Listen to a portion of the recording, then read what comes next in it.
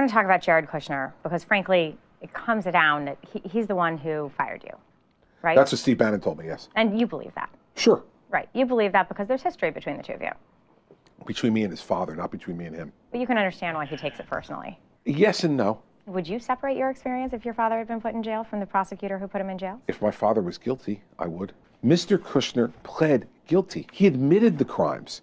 And so what am I supposed to do as a prosecutor? I mean, if a guy hires a prostitute to seduce his brother-in-law and videotapes it and then sends the videotape to his sister to attempt to intimidate her from testifying before a grand jury, do I really need any more justification than that? I mean, it's one of the most loathsome, disgusting crimes that I prosecuted when I was U.S. attorney. And I was U.S. attorney in New Jersey, Margaret, so we had some loathsome and disgusting crime going on there.